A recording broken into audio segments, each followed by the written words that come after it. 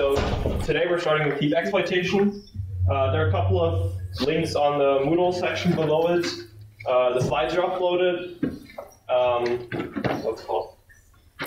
A few downloadable files are there that I might do some demos on today if you want to download them.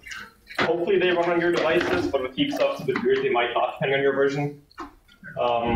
If not, and you want to run them, come to Office Hours or whatever, come talk to us. We can look at them. And there are two links that are recommended readings on this. You don't have to do it. They're basically going to recap what we're going to talk about in the lecture, but you may want to use them anyways.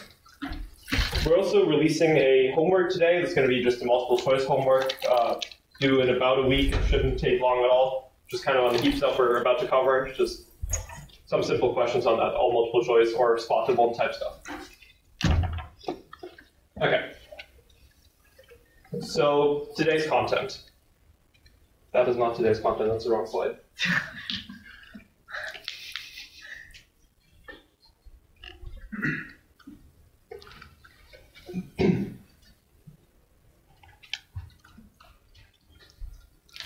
Okay, today's content. So we're talking about the libc heap, what it is, how it works, how to safely use it, avoid the bugs that might happen there, maybe about heap chunks, free lists, and like default allocation and freeing procedures. We're gonna have to see how far we get with this today. We have another lecture planned for this where we can go over into the next lecture with this if we don't get through all of it, which I assume we probably won't, but this is the goal. So starting with the libc library, you've all been using it in your project. This is basically the core library that C generally uses on Linux systems. It has provides you with many library functions like string length, printf, malloc, free. All of these come from libc, that your program is dynamically linked again. That's where like the GOT and PLT stuff came in, so like dynamically resolve those function calls. And the libc basically provides useful functions and general wrappers around syscalls. So even if you were to, in your code, call read or write as a function call, this would not immediately call the read or write syscall. This would then go into a libc function that wraps the write syscall and so on. Just like printf is going to do a lot of formatting stuff with like its format strings and whatever, and eventually it's going to call write in the background. And the two we care about in this lecture now are malloc and free, basically the functions to invoke heap routines. I hope you've all used them before in 230 or 198C, whichever class you took leading up to this. To start with malloc, it's the libc, or the general memory allocators, generally referred to as malloc on Linux systems. It's been exploited since about 20 years now.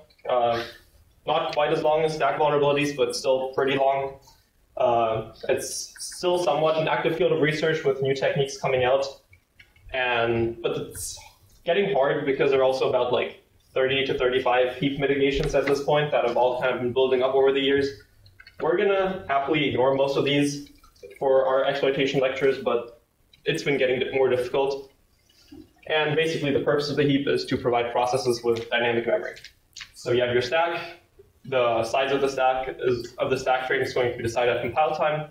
Maybe you don't know the size of that something's going to be until after you're at runtime. So now you're going to need the heap to provide dynamic memory where you can instantiate it with whatever size memory you want at runtime.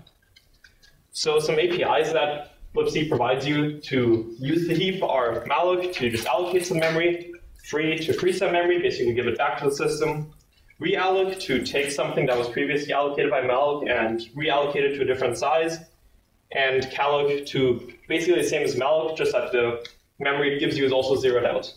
With malloc, memory you're given is not guaranteed to be zeroed out. Okay. Any questions so far? This should, for the most part, just be review, I would imagine, but... All right, moving on.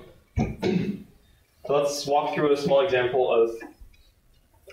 Yeah, let's go through a small demo at this point. First off, we're going to introduce some new GDB commands here. You can all use them through clone debug. I think they should also be on the GDB cheat sheet, at least a couple of those. The first one is probably the one you're going to be using the most. Viz, it stands for visualize heap chunks. And this basically lets you just print out what's currently on the heap. Then there are a bunch of commands to print out something called bins. We'll talk about them later. Basically, there's the bins command, which just prints out all of the bins, and then you can also just print out specific ones at once. We'll talk about what they are later. There's VMMap. You've been using that for a while now. Basically prints out the memory mapping of a process. And there's top chunk, print out the address and size of the top chunk. We'll also talk about that later. So let's get into the demo.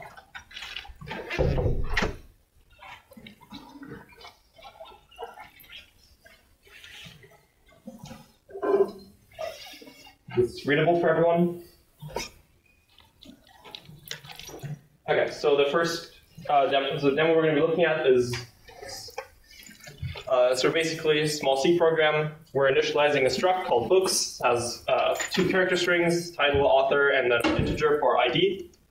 Should be about 36 bytes, padded out probably 30, probably going to be padded out on an 8-byte boundary, so probably more like 40 bytes, but yeah. Then we initialize a static array called struct books, where we can store 8 of these book structs in that array. And then we start executing the main function. So the first thing we do is we call malloc twice to fill in the first 2 entries in this books array. Then we're going to fill both of these in with data, just give it some titles, give it some authors, give it some IDs, and then we're going to free both of them. Very simple program. So let's open it up in GDB and start to go to the beginning. Let's do that again. Okay, so we're now at the beginning of main. If we execute VMMap at this point, you will see that, I should probably zoom out a little bit for this. Okay, this is no longer readable for you guys, but this basically says that Heap is going to be yellow colored, and as you can see from the colors here, nothing here is yellow. This is because there is no Heap memory region yet. So far the program has done a startup, and it has called main, but the heap has not been used by the startup routine. So the heap has just not been allocated yet. Allocating the heap requires to invoke the operating system, and that is expensive. So if a program never uses the heap, we just don't allocate the heap ever. So the memory map, there's no heap here, which I believe for most of the projects that you've done, there probably wasn't. Actually, I think once you call printf or puts, those are going to internally allocate heaps pretty often. But yeah, so in this case, there's no heap yet. So now we're going to execute the first line of code, being the one that allocates the first book structure. And if we execute VMMap again, we'll see that a heap has been allocated, this yellow region here. This is readable, writable, of size 0x21000, fairly large region. Does anyone want to take a guess why this region is so large, even though we only requested about, what, 40 bytes? Yeah. Because then the program doesn't know how many bytes you're going to need, so it doesn't want to allocate super often. But we did tell it that we want 40 bytes. But isn't it possible that you would later in the program want more, and it's preparing for that? Pretty much, yes. Okay. So this allocation, we asked for 40 bytes. So this would only give us back 40 bytes. That's what we have to use. If we try to use more than that, what's happened? So we have a heap overflow in that case. But what if you try to get another 40 bytes later? Do you really want to, once again, call a syscall, get the OS involved, and ask the operating system, hey, I want some more heap memory, and then do that every single time you want like 20 more bytes of heap space or whatever? That's really expensive. So what's done instead is that when you do a heap allocation, it gives you a big chunk of memory, and then that's where the libc heap allocator then comes in. So the operating system, you use some syscall to give you memory, and then the libc heap allocator, it then manages this big chunk of memory and gives you small parts of it one at a time, until it completely runs out, and then it asks the operating system for more memory. Does this part make sense? Okay, so we now have this memory. So what if we now type this command? So now the heap gets displayed here. This is our heap region that's currently in use. So there are a few things to note here. First of all, we asked for 36 to 40 bytes depending on padding, but this is, I guess, let me start with something else first of all. So the way this is structured is that in this first field here, there's a size field. In this case, it reads 0x31. The one is a flag. It's always going to be aligned, so the lowest 3 bits of this are always going to be flags. So the actual size here is 0x30. 0x30 is 48 bytes, but we asked for 36 or to 34 to or 36 by 40 bytes. So why did it give us 48 bytes instead? Anyone want to take a guess? 16 byte aligned. Yeah, exactly. Just like everything in the stack, we like alignment. Alignment makes things faster. Alignment makes things cleaner. So the heap allocator gave us 48 bytes. This already is something that kind of tells you that heap allocations are generally less performant than stack allocations. First of all, you gotta invoke this heap routine, the malloc call, which is much more expensive than just like subtracting from RSP. Second of all, you don't usually get exact values. It's always going to be rounded up, especially if you do a lot of small allocations. You might be wasting a lot of space there. Okay, so we have this region here. It's 48 bytes in this case, and this is the region we just allocated. Underneath it, there's a large number, 0x20fd1. This is the top chunk pointer. This is basically, or not the top chunk size field. This basically tells us how many bytes of heap we have left. So if you remember when we executed VMMap earlier, we could see that in total, we allocated 0x21000 bytes of heap space. So the top chunk, then when we did this allocation at the beginning, the top chunk would have been here. Then we do this allocation, and the top chunk basically goes down 0x30 bytes, and then gets decremented by the 0x30. Basically, so this basically keeps track of how many bytes we have left.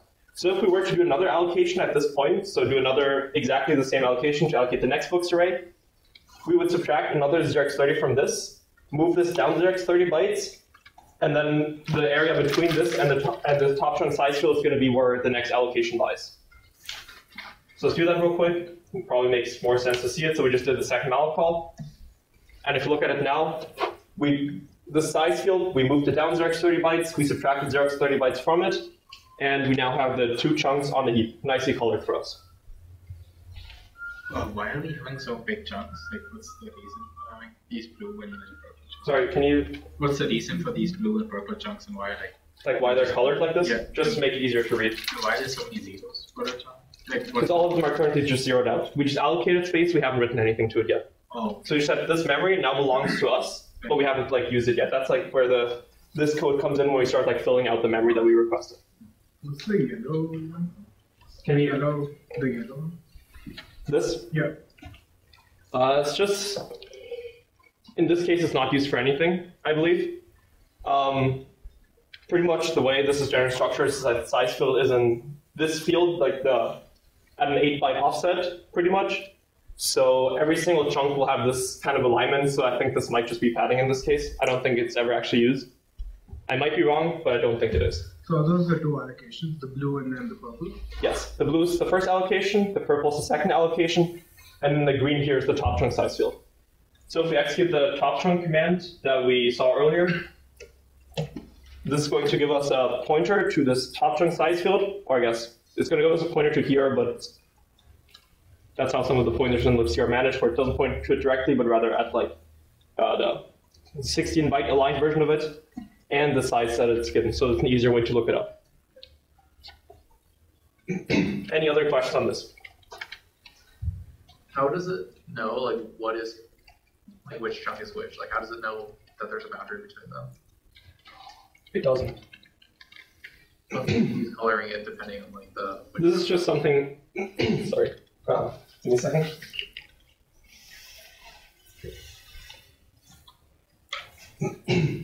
This is unfortunate. This coloring is something that the debugger just adds. libc itself does not have any knowledge of this, so this is for your C program to track pretty much. Okay. The only metadata that libc has about this at this point is where's the top chunk and these size fields. So, and you have the pointers to this in your C code. So in this case, books of 0 is initialized to this pointer, or to this pointer here. So in your C code, your code knows the regions of this, libc doesn't. Okay. So the way memory management is done in C is very lax. So if you mess up with this, libc has nothing to correct you, because it doesn't know. So when you free something, so let's say you would pass this pointer to free it, free would not be able to tell if this is a valid heap chunk or not.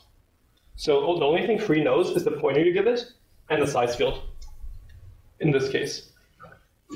Yeah. Why is it 31 instead of, or 0x31 instead of 0x30? There's some flags it uses. I guess that's another part of the metadata. We'll talk more about them later. I don't want to bring them up yet. So is the metadata stored in the same chunk of memory as well? Yeah, it's in line with the data. So the first 8 bytes here are used to store the size of this chunk, and then comes the chunk data, and then the next chunk starts with the next size field, and then the next chunk data. So when you write stuff into the allocation, it won't overwrite the flags. Depends. If you ask for 48, you ask for the amount of bytes, and that's what you got.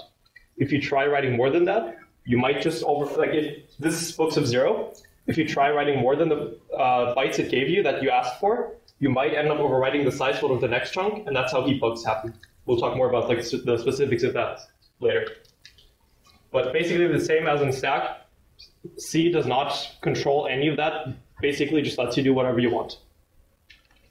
Any other questions here? Okay, then let's move on.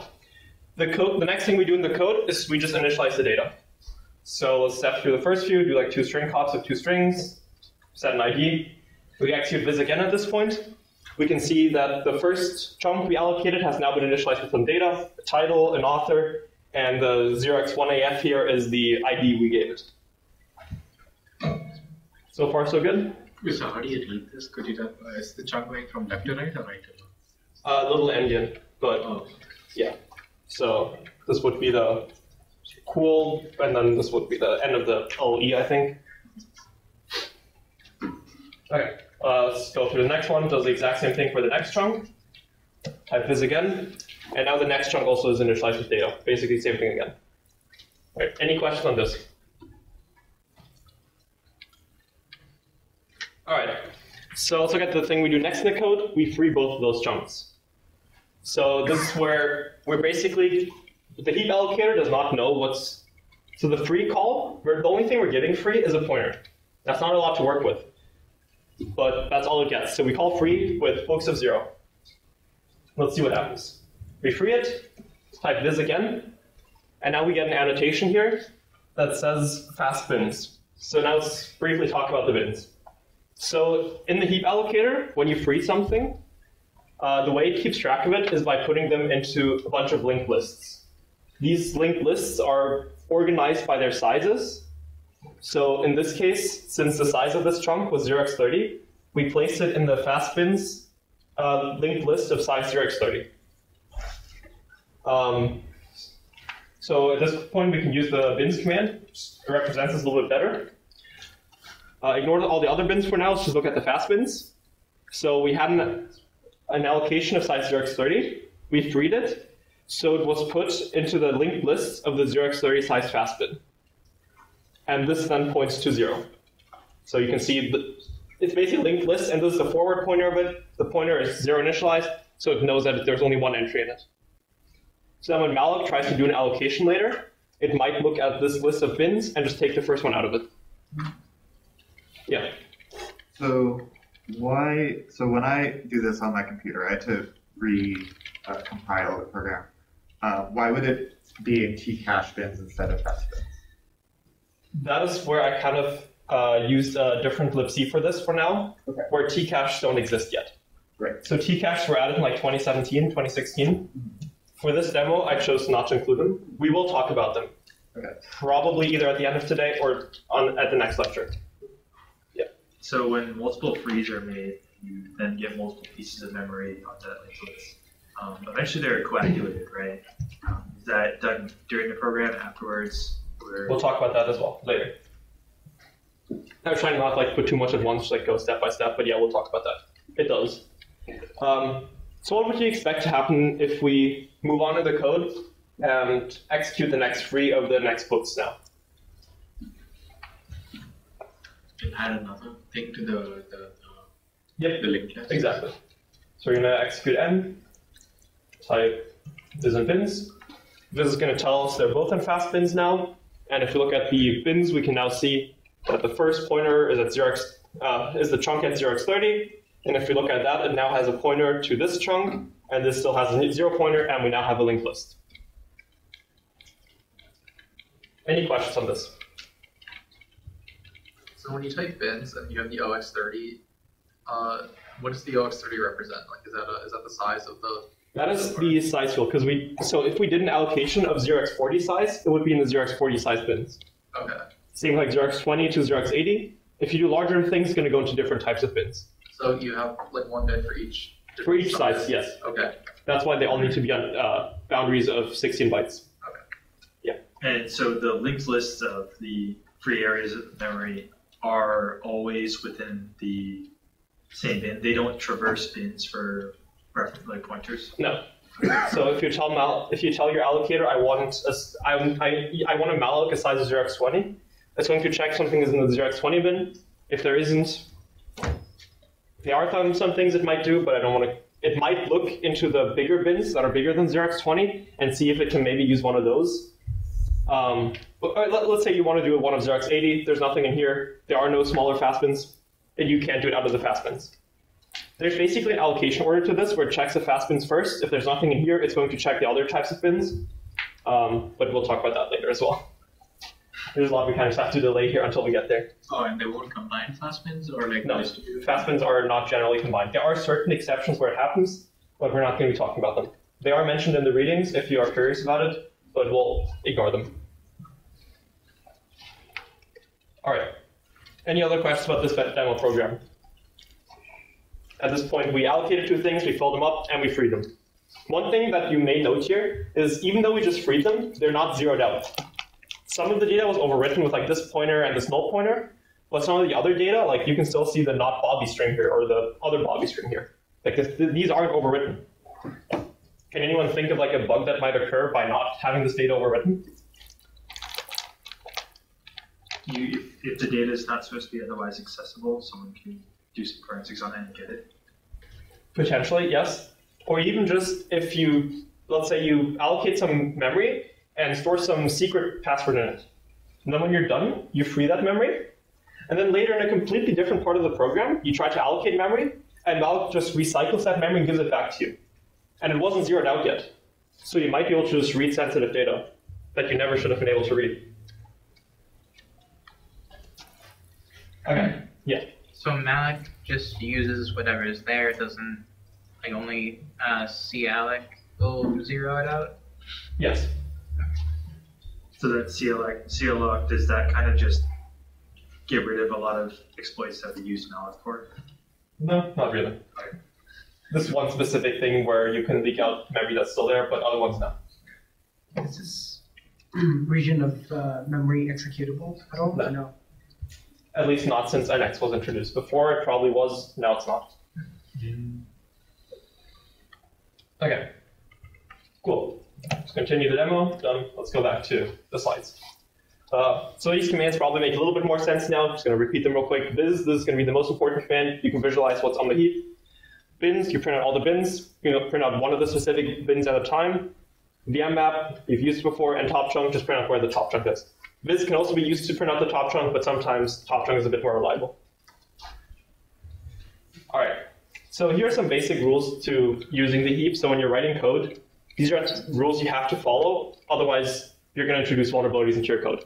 Some of them sound benign, and like it looks like this, but then you have an application where it's running 20 threads and you're passing a pointer to like half of them, and then in one of the threads it's suddenly freed and the others don't know about it yet, and you have some weird bug. And that happens so often in every single piece of software. Be it browsers, be it kernels, being things that the best developers in the world are working on, it still happens.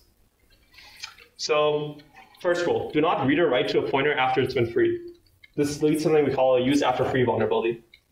Based on what we have been going over, can anyone think of something that might be going wrong if you free something, this gets placed in a list, in a linked list, and then you start overwriting it by using it after it's already been freed? I think, see, like you said, right, that there might be some confidential or secret. Yeah, so if you read it out, that's one thing. What if you write to it? Yeah. You can overwrite the other points in the linked list, but if they're also free memory, I'm not sure what concern that would cause. Very big concern, as we'll find out later. But yes, as you just said, you can overwrite where the next pointer points to, and suddenly you can put some arbitrary memory into the free list. I guess maybe that's not exactly what you mentioned, what you meant, but yeah, that's what I was kind of going for. Okay, the next point. Do not use uninitialized heap space. Kind of like goes in with the with the read after free. If you allocate space on the heap, unless you're using calloc, do not assume anything about it. It could be initialized some secret data. It could be all zeros, it could be all A's, it could be whatever. So if you're allocating space on the heap, make sure you write to it before you use it in any way. Do not read or write after the maximum size of an allocation or before the beginning of an allocation. Basically, heap overflows or heap underflows. Basically, same thing as stack overflows or stack underflows. And stack underflow is not really a term. But in heap exploitation, it's a lot more relevant. So with heap overflow, for example, or in heap underflow, both can be applied to this. If you have one chunk where you're going out of bounds, since the metadata of the chunks is inlined, you might be overwriting the size field. You might be overwriting some pointer of a free chunk that's after your chunk. There's a lot of metadata you could be overwriting that's going to really mess with the heap allocator. Do not free a pointer more than once. So you saw earlier, if you free something, it's going to get placed in this linked list. And when you allocate something, it's going to be taken out of this linked list. So what happens if you free something twice? Well, it's just going to get placed in the linked list twice. So then let's say you try to malloc it. The first time you malloc, you're going to get that chunk back. But then it's still on the free list, and you have it. So now you can write to it, and by writing to it, you can then overwrite the FD pointer inside of the free list, and suddenly you're have a pointer to arbitrary memory again in your free list. And that's bad. So that would be a double free bug. And also do not free a pointer that did not originate from malloc. So as we said earlier, the only thing free gets is a pointer. And free cannot tell very well if this is a heap region, if this is a stack region, if this is a code region, whatever. The only thing that free, at least in older versions, checks is this a possible size field? Is this like in the range of sizes that are possible? If you're giving it 0x for 1 for 1 for 1 for 1 for 1, this is not a valid size field, way too big. But it's basically going to check, could this be a heap region? If it is, then it's going to do its free operations on it, linked into its free list or whatever. So you could give it a stack pointer, and suddenly you have a stack pointer inside of your free list. This is bad. Okay. Any questions on this?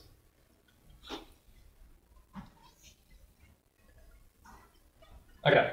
Some of these are probably going to become more clear why you absolutely cannot do them once we start talking about exploitation and how these can be abused if you do make those mistakes. Yeah.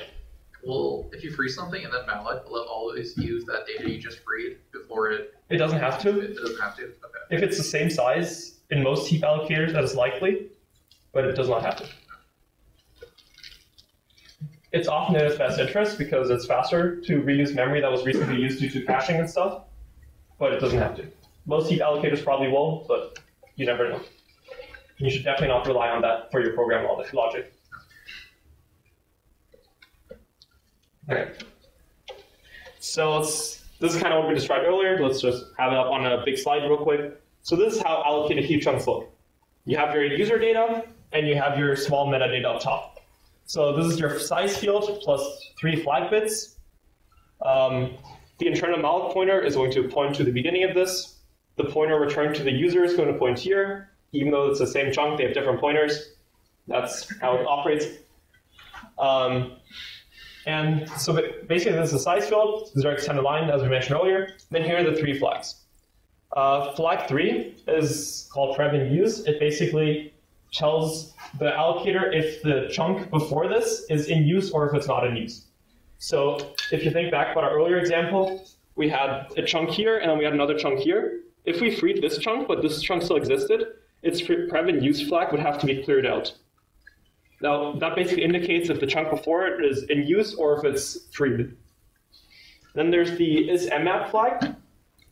So when you mmap a region of memory, it still goes on something on a heap, but it's not managed through the heap allocator as malloc chunks would. So if a chunk is mmap, there are no linked lists for it or whatever. If you mmap a chunk, it gets this is mmap flag, and if the free allocator sees an area of memory that's mmap, it's just going to unmap it pretty much entirely, as if it never existed. That's why mmaps are in general a lot less efficient than using malloc. So kind of just use them if you have to, or if you have a very good reason to. And the other flag, non-main arena. Do you want to talk about this now or later? Let's do it quickly now. So we talked about all these bins earlier, and all these are linked lists. But libc needs to know where these pointers start. So if it wants to check if there's 0x20 size bit or a 0x20 linked list, it would need to know where to check for the first pointer. And that's where the arena comes in. The arena is basically an array in memory. I'll talk more about it later. It has a good bit of general metadata, and it also has the beginning addresses of the chunks, pretty much, or of the bins. So let's say this is this perhaps is not right.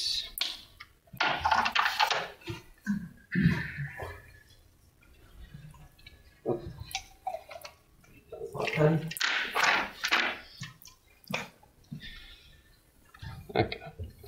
Well, good enough. Let's say these are the fast bins. So let's say you have this at 0x20 size, 0x30, 0x40, and so on. So then libc internally is going to have a pointer to this region, so it knows where this is. And then all the different size fields that it's tracking have a dedicated slot here. So let's say you make an allocation of the size 0x20. It would check if there's the first pointer of your linked list is in here. If it is, it knows that there is a linked list for size 0x20. If it's zeroed out, then there isn't. That's kind of how it internally manages those linked lists. And this is basically called an arena in this case. And every thread in theory, should get its own arena. If you have 20 threads, all of which use the heap, eventually all these arenas take a lot of space, so eventually you might not get new arenas anymore. I think there's an upper size limit that might be 8 or 16. But there's basically, it's going to try to give every thread its own arena until it can't anymore. So each thread then has access to its own fast bins, to its own other bins, so you don't need to share that much memory with other threads. But at some point, it's going to be too much and can't allocate more arenas, and then it's going to start sharing arenas between threads, and that's also a big slowdown. Okay. And the non-main arena flag, that's here. Basically, it tells it if it's the arena of the main thread or some different threads. Basically, just a small optimization thing. If it's in the main arena, it's just going to know exactly where it is. If it's not in the main arena, it's going to be a bit slower because then it needs to figure out which arena it belongs to. Basically, all that flag means. Some stuff we talked about earlier. I guess we haven't talked about this one yet, but the minimum chunk size you get is 32 bytes. So even if you only ask for 4 bytes of memory because you want to store an integer on the heap for some reason, you're going to get a 32-byte region. Mostly because if you remember when we talked about the bins and metadata that's required once you free the region, it needs some space to store like a forward pointer. It might also be a doubly linked list for bins that aren't the fast bins, so it might need another pointer. So there's a certain minimum size it needs, and that is 32 bytes. So even if you ask for less memory, that's what you're going to get. If you do an allocation of 0 bytes, it's undefined behavior. Some allocators might give you the minimum size, others might give you a null pointer. It kind of just depends at that point. Chunk sizes are increments of 16 bytes. Allocations always 16 bytes aligned. And chunks are always in one of two states, either in use or they're free. Okay, any questions on how these chunks look on the heap when they're allocated?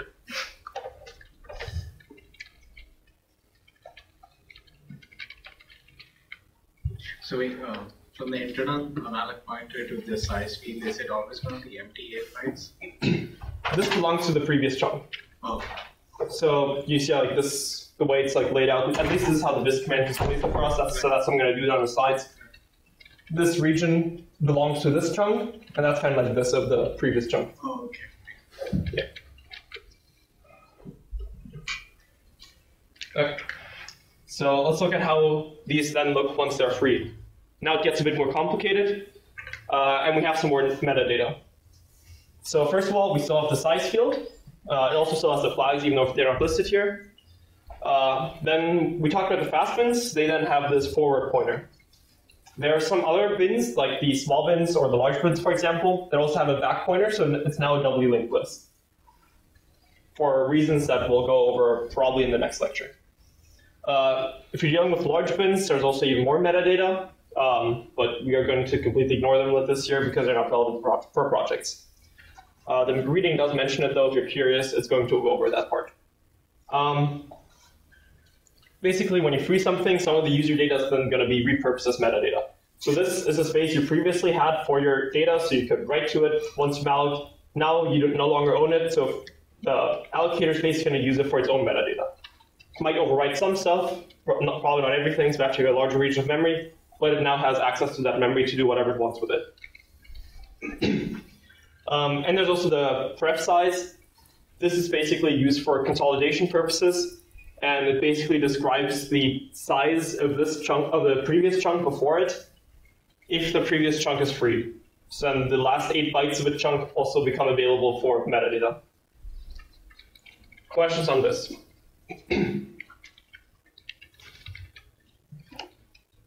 Alright, this is kind of just what we saw earlier in the viz command, how these are basically structured in memory. Yeah? What's the difference between previous size and next size? The back and next size is in something entirely different. It's basically more linked list pointers. For large bins, they do it in a different way. I don't want to talk about them this semester because I think it just confused people last year, and we don't use them for projects. They're in the reading if you're curious, but we're going to ignore them. They're just on the slides. Yeah? So when we did the viz stuff, at least mine has 4 U's overwritten, and then everything else is zeroed out. So where does this stuff actually get put? Are we able to see the size field and the FD pointer? All of these should. What gets zeroed out? Is it the pre size? Nothing gets zeroed out. It might get zeroed out, the FD pointer, I guess. The pointers could be zeroed out if it should point to null, basically. Otherwise, the pointers might be overwritten, these regions might be overwritten with a different pointer. So the U's might just be part of some pointer, not actually ASCII U's, but just that's the address in this case. Yeah. Any other questions? All right. So now we have our actual slide on arenas. So for, do we talk about? Yeah. Okay. So for multi-threaded applications, arenas are basically used to give each thread a separate heap. As I mentioned earlier, this basically just stores the beginnings of all of these different lists that every thread has its own arena of optimally. So this basically lets each thread use their own heaps without needing locks. So if you had 2 threads and both of those tried to use the same linked lists and whatever to determine if they can free or malloc or whatever, this would then require some form of locking mechanism, some form of concurrency management, and that's a massive slowdown. So as much as possible, you want to give each of the threads their own heap. SBRK, we haven't talked about it yet, but that is the syscall that is used to ask the kernel for another big chunk of heap space. I'll showcase it later. But yeah, so these arenas cannot use SBRK to grow their heaps. The other arenas that aren't the main arenas can't use the syscall. The SBRK syscall operates solely on the main arena. So every heap you allocate in a thread, if it wants more memory, it's going to have to do a more expensive mmap plus mprotect series of syscalls to basically allocate a region of memory for themselves. That's why heaps and threads are always going to be a bit less performant, but this is probably not a massive field in most cases. And the flag we talked about earlier, the non-main arena flag, chunks that are not in the main arena have that flag set for them. Any questions on this? So I thought threads could share a heap. If you create an object in the main thread and spawn other threads, they can still access that object. Yes. This is more in the allocator internal. It's not internal to your program. Okay. So all of the heaps are going to share the same memory space. So if you type the mmap, they're going to be next to each other potentially. So they still exist in the same memory area. But if you ask malloc to give you a chunk, it's going to use a different set of free lists and stuff like that to give you your memory. Okay.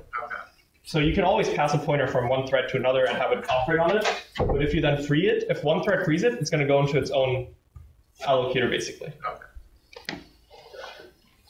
Okay. Other questions?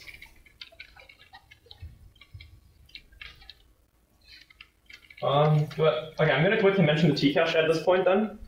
So in about 2016, so this didn't used to be that important because multi-threading is somewhat new that it's being used so heavily as it is today.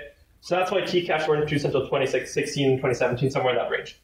So what the Tcache does is basically another set of links, of lists that are accessed before the fast bins or any of the other lists. And these are basically thread local.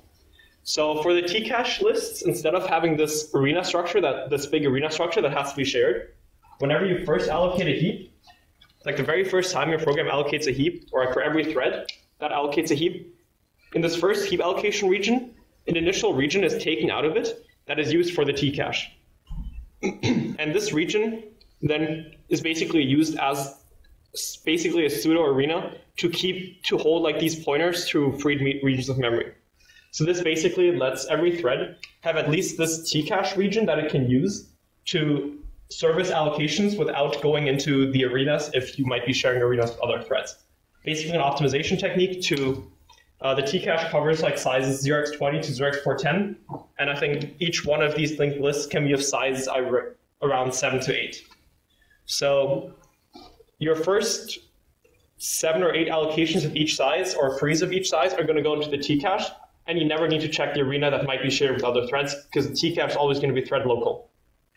But then when you do more, then it goes into the arena. So these massive supercomputers that are running maybe 512 threads at a time, they might only have like around 20 arenas between them or whatever the max amount is, but each thread has its own T-cache, and most allocations are going to be small and fast, and most allocations are going to hit this T-cache and thus not need concurrency checking. Quick summary of the T-cache. We disabled it for the first few examples, but it is going to come up in one of your projects, and we'll talk about it more in the future as well.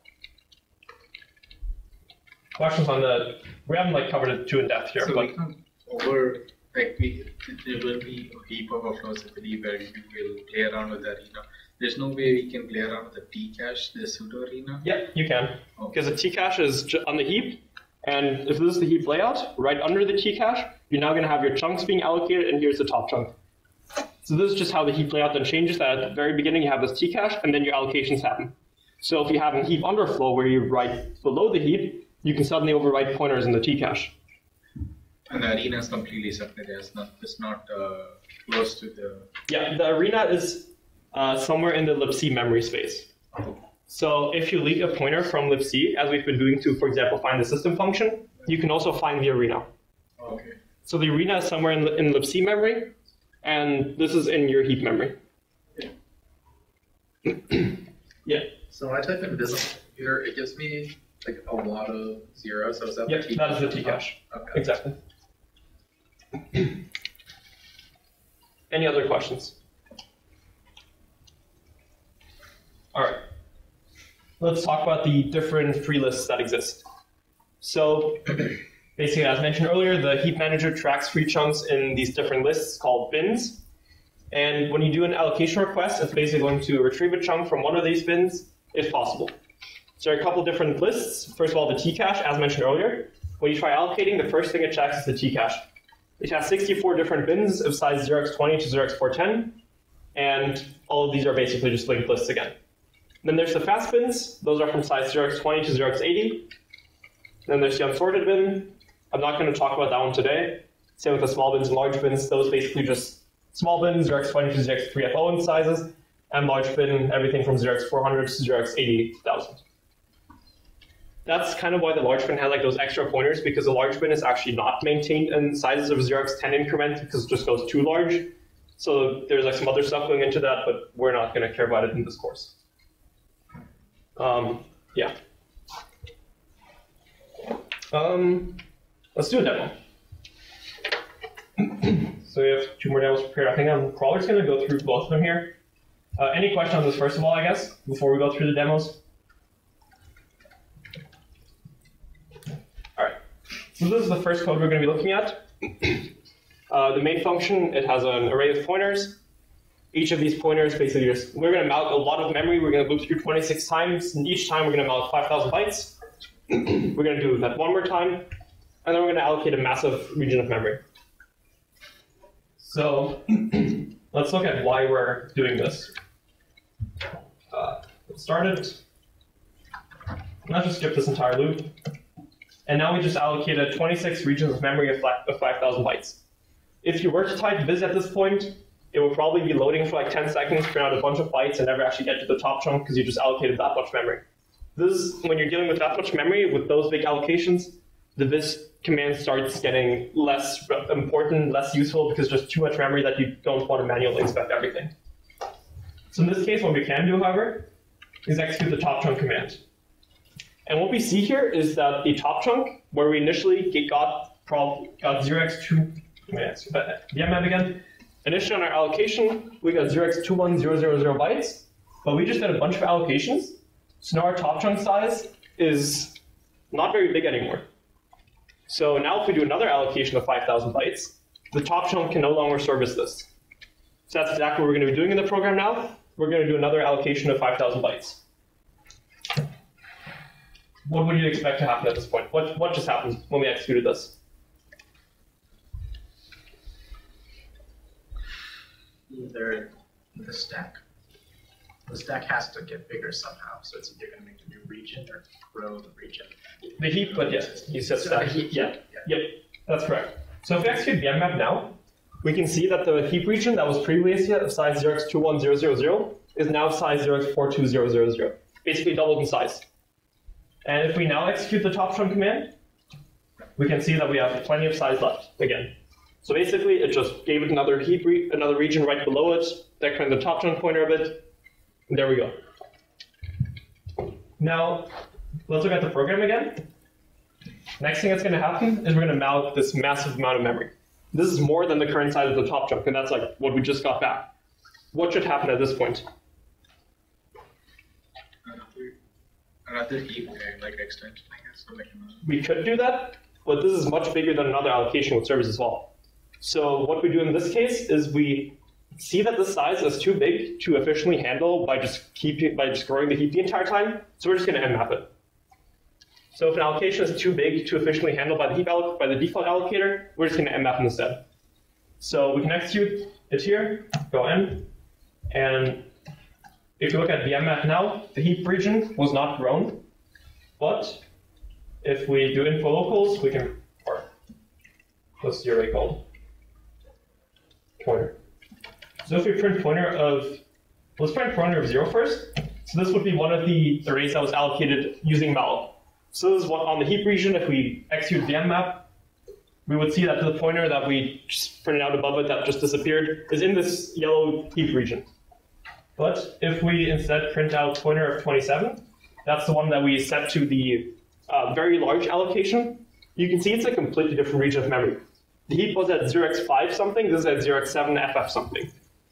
So if we look more closely at what region it is, it's 7E9B000, and that is this region of memory. So this region of memory, it didn't exist before. We just allocated it to service this mmap allocation. Does that make sense?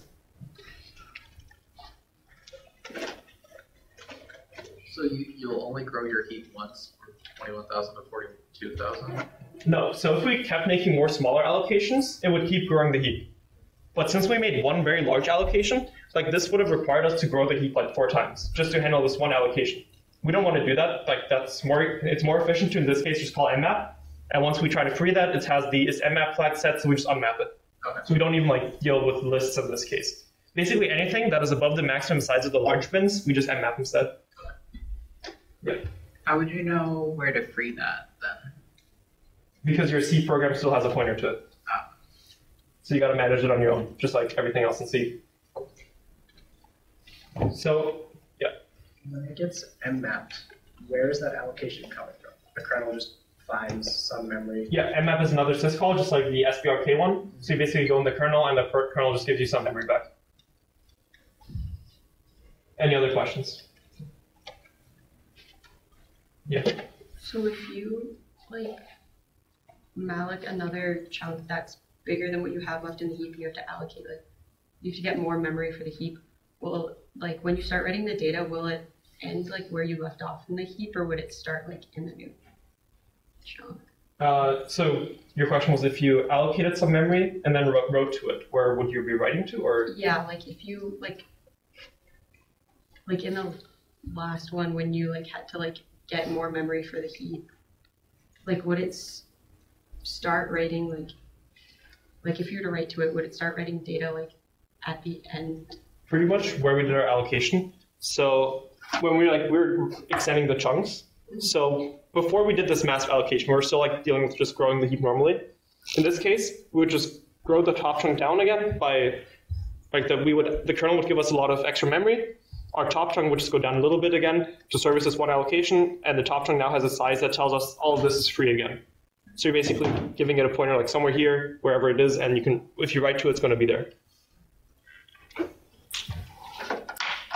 So now quickly, so on that demo, let's take a look at how this looks from the operating system's perspective. Who's familiar with the strace command? So this is basically one you just run a program with strace, and it's going to print out all the syscalls that the program did. So first of all, let's strace the malloc program we executed earlier. It does a lot of syscalls to load it. We're only going to look at the very last ones here because these happened during our program execution. These were all like from the elf loader that handled a bunch of initialization. We're going to completely ignore them. So this is the ones we care about. First, brk with 0 null is called. This basically tells it that we want a heap. And then we call brk with some pointer, and this basically starts the allocates the heap for us. So we're basically calling it to the kernel twice in this case and telling it, yeah, give us a heap, give us some heap memory, and that's basically how the malloc routines are started. And then we just call exit. Now if we do the same on the chunks program, like the malloc program, if you remember, this one behaved properly. It never grew the heap where you needed to call another syscall to grow it. It never needed nmaps. It just allocated its one heap region, used it, and then exited. If we use it on chunks instead, if we look at the end here, first of all, we have the same 2 brk calls to initialize the heap. And what we do next is another brk call when we start growing the heap. So we call it to the kernel and basically ask it for more memory. And then when we did this massive allocation here, we call mmap instead. And then we exit again. Does this make sense? Yeah. Why does it do 2 brk calls to create the heap? I'm actually not sure, but Okay. you could probably look into kernel internals as to why, but not super relevant to us, but I'm sure there is a good reason. Or not, might just be backwards compatibility, who knows, but yeah. Any other questions? All right, let's look at the other demo then. In this case, fastbins.c. So this program is once again compiled without the Tcache. So we can demonstrate the fastbins a bit. So here we allocate 4 memory regions of size 16. As we know, malloc, the minimum it gives us is going to be 0x20 bytes, so 16 doesn't really, it's still going to be minimum of 32 bytes, but we're trying to get 16, I guess. Then we free all of them, and then we allocate 4, and then we do 4 more allocations. What would you expect to happen in this program?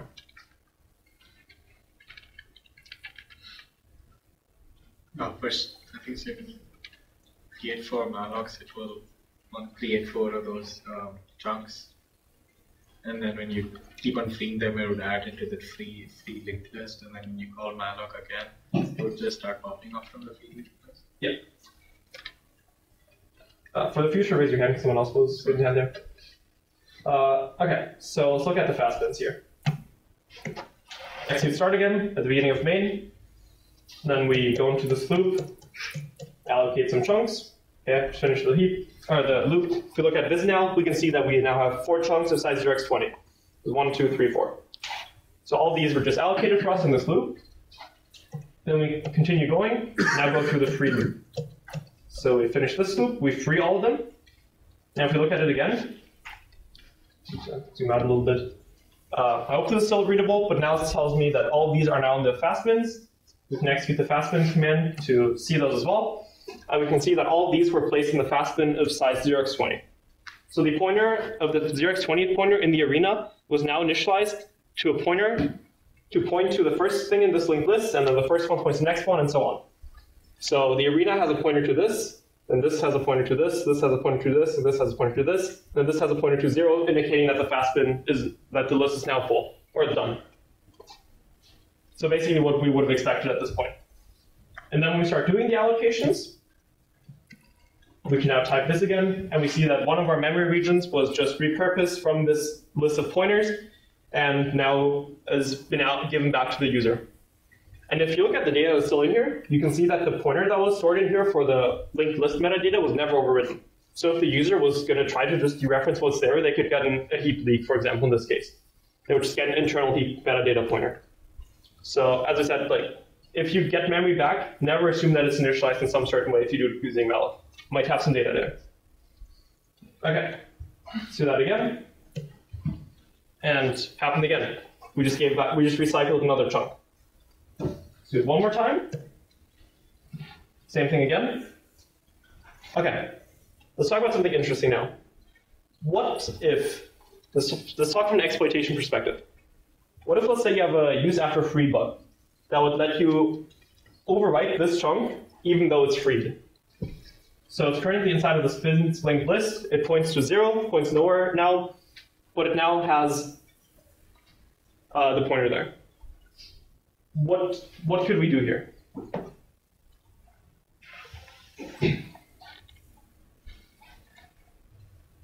Corrupt the fast bin list. Yep, exactly.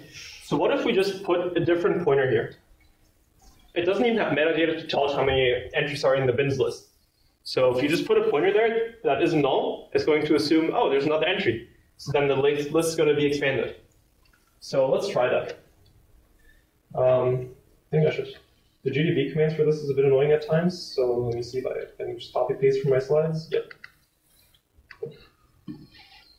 Now let's edit this. This points to C000. Okay. I think this should be correct. Let's try that again. Let's try that out. Yes, that was correct. So in this case, we basically just use GAB to manually overwrite this pointer. If you had some sort of bug, you might be able to do it during the bug. In this case, we're just going to simulate having a bug that would let you overwrite this. So if we now look at the fast bins, we can see that there's still this one entry, and this entry then points somewhere else. So in this case, what happens if we do, let's do some more allocations. So let's do NI. Now if we look at the bins, we see that this arbitrary 0x414141 is now the next region in the fast bins. So if at this point you were to do another malloc, it would try to give you whatever region is at this point in memory, it would give to your program. That's not good. This is obviously not a valid memory region, so trying to use it in your program, you would instantly get a seg fault. But you can write an arbitrary address there. So you could, for example, give it an address of a GOT entry, and suddenly you're using malloc innocently, and you suddenly, instead of getting your random heap memory back, you're getting memory back that overlaps the GOT, and suddenly you can overwrite pointers in there. And suddenly if you call puts, instead you're calling system. That's how bad stuff can happen there. We're going to talk about ways to exploit this and more interesting things to overwrite that basically instantly give you a shell.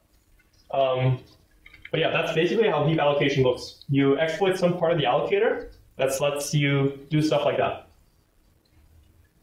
Any questions?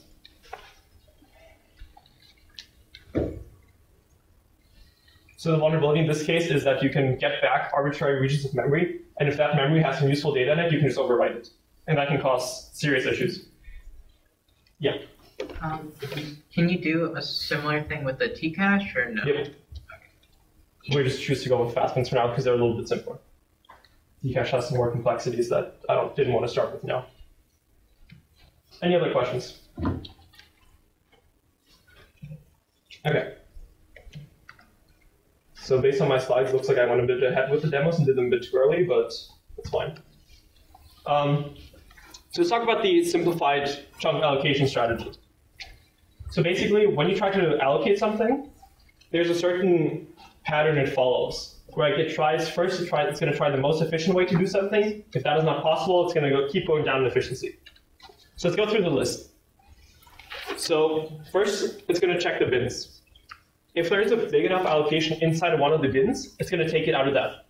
There's also priority order there. It's going to check Gcache before fast bins, before small bins, and stuff like that. There's an order there as well. But in general, if there's a free memory region in the bins that your size can use, then you're going to take that because it's faster. It's already there. You don't need to do anything. You just get back a pointer. That's pretty fast. If there are no free chunks in any of the bins that you can use, then you're going to allocate memory from the top chunk. So that's what we've been seeing a lot, where we do a few allocations at the start of our program. So you do a 0x20 size allocation. It's going to give you 0x20 bytes here, and the top chunk size is going to go down here, and it's going to be decremented by 0x20. So basically, if you don't have bins, use the top chunk. So yeah. What if the top chunk does not have enough space? That's when you invoke the kernel. You use the BRK or SBRK syscall. I think it's going to depend on your Linux version. In my case, it was BRK. And you basically ask the kernel to grow the heap region. If the heap has reached the maximum possible size, then you need to... we haven't talked about this at all yet. let's open one of let's actually VM map here. So here's the heap region, and here's the next region of memory. This is a very big space. These are millions of bytes in between. But maybe you have some application that's been running for 3 years, has a memory leak, and suddenly you have enough heap allocated to start overlapping with this. In theory, it's possible. 99.99% of applications out there are probably never going to be using that much heap space, but it's possible. You could be using gigabytes of heap space, who knows? And if that happens, then you can no longer just grow the heap downwards because you would be overlapping with other regions. So in that case, mmap is invoked to basically allocate you an entirely new region of memory that you can then start growing instead. This doesn't usually happen, but it's possible. And if everything fails, you just return null. It probably means that the system does not have enough memory available at this point to service your malloc request or whatever. Just going to get null back. And as mentioned earlier, there's an exception for very large allocations where you just immediately mmap it instead of bothering with the heap allocator internals. Questions on this? Can you unmap a memory region? Does it zero it out or just leave it? Nope, just leave it. You just basically remove the pointer from internal data structures that might be tracking it. How does it decide to put the initial heap back in memory? At which point in virtual memory does it put? The kernel just decides it. It's going to place it usually, at least on Linux. Windows does entirely differently, but Linux is generally going to place your heap after your program code data where your program code is loaded at some address, and the heap's allocated afterwards, and then the libraries come, and then the stack comes. That's usually the order on Linux, I believe. Does that change to pi enabled? No, but with ASL, the ordering, no, this general order, but the base address of the heap, like where the heap first starts, it's going to be randomized by ASLR. Similar like the stack or the libraries. Yeah. Does sbreak or break zero out memory? Nope, it just gives you back memory. So this might actually have memory from a different process in it. Okay. Anything else? All right. So the simplified feeding strategy. If the is mmap flag is set, just immediately unmap it. No lists to worry about here. If it's in the tcache range, link to the appropriate tcache bin. If it's in fastbin range, in the appropriate fastbin range. This is where it then starts attempts to consolidate chunks. So basically, if it sees that there are a couple of chunks in the heap that are next to each other, this is free and this is free, and these are both with size 0x20, it might say, okay, both free, let's put them together, and this is now one chunk, free chunk size 0x40. The same applies if the top chunk would be right under it. It might just merge them all into the top chunk, and now the top chunk size field is back up here. This consolidation is not done very frequently, only on certain conditions. There's going to be a later slide that explains when exactly, but this is going to suffice for now. Sometimes it happens at this point in the strategy. And if none of these worked, or if these three didn't work, then you try to consolidate, and then you put it into the unsorted bin. I don't think I want to explain the unsorted bin yet today. We'll do it next week. Questions on this? Yeah. What are the common exploits with this? We'll leave that for next week as well. But basically, the stuff you mentioned earlier, like you have an overflow, you have a double free, you have a use after free, all these bugs can be exploited in different ways. Heap is interesting from an exploitation perspective, where with ROP you have a fairly linear technique where you craft your chain and just execute some gadgets and it's going to do something. With Heap, that is a lot less so the case. The two techniques we're going to be covering here today, these are still pretty linear. You have a certain bug that gives you a certain condition, and based on that you follow a series of steps that are going to spawn your shell, or whatever your goal is. When you get into more advanced Heap exploitation, a lot of it is manipulating memory in a way where you can get your heap laid out in a specific way that allows you to do a very specific thing. This is something that's going to be out of scope for this class. I tried teaching a fairly simple exploit in that realm, but it failed hard. We didn't have project on it anyways, we kind of just tried going through the theory of it in class. But I think it's beyond the scope of this. Yeah, pretty much that. Heap exploitation can get very interesting, but also very hard, because there are a lot of mitigations that have been introduced over the past years. And yeah, at this point there are over 30 mitigations, it's kind of insane. at some point you might just write a safe allocator, but no, just pile like mitigations on top. All of which can be bypassed one way or another and just make exploit devs' lives harder, but not impossible. Other questions? Okay. Yeah, let's make this the last slide we go over then, I think, for today. So this is another picture, or basically another representation of the arena that we talked about earlier, like this thing, where at the beginning it has the pointers for the fast bins. So the starts with the link of the linked list. Then it has a pointer to the top chunk, so it knows where the top chunk is. Then it has last remainder fields. I'm not going to talk about this one at all. Then it has an unsorted. Then it has the 2 pointers to the unsorted bin list. It's only 2 fields in this case. And the small bins and the large bins. That's basically the arena layout. It has a little bit of metadata and a bunch of pointers to the start of these linked lists. Questions? Yeah. Where's the arena stored in memory? Somewhere in libc memory. Okay, libc. So when your program gets initialized, you call the start function, and the start function calls libc start main. And one of the initialization routines that libc start main calls is going to initialize this arena. Actually, it might just be when malloc is first called that does that. Actually, that's probably when it's done. Not at, yeah. Okay, what I just said is probably wrong. Probably when you call malloc for the first time, it's going to check if it's already been initialized. If it's not, then it's going to initialize that region in its memory space. That's probably how it's done, I would imagine. Yeah. What happens if you have so many threads, or like let's say Tcache isn't there, you have so many threads that they're all sharing and then they all run out of space still? Then all of your allocations are just going to return null. And your program either handles it or tries to dereference a null pointer and crashes. Alright.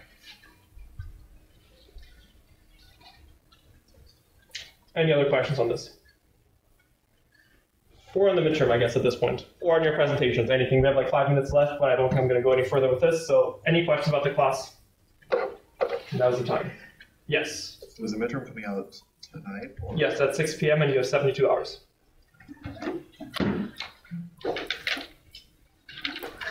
All right. If that's all, then we're done.